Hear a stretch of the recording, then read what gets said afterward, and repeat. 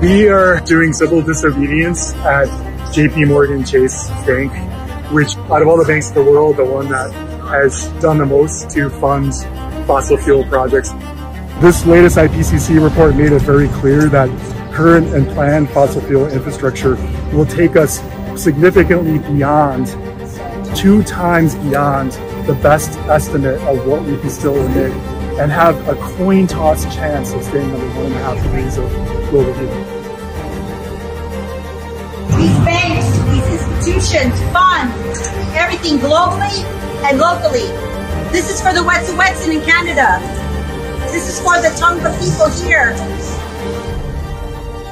I'm here because scientists are not being listened to. I'm willing to take a risk for this gorgeous planet, for my sons. And we've been trying to warn you guys for so many decades that we're heading towards a fucking catastrophe. And we've been being ignored. The scientists of the world have been being ignored. And it's gotta stop. We're gonna lose everything. And we're not joking. We're not lying. We're not exaggerating. This is so bad, everyone, that we're willing to take this risk. And more scientists and more people are gonna start joining us.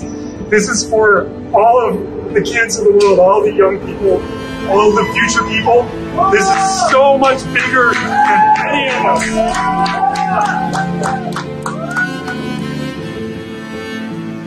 And we are tired of being ignored. We've tried being unbiased. We've tried being silent. We have tried the policy game. We have tried celebrities. We have tried everything.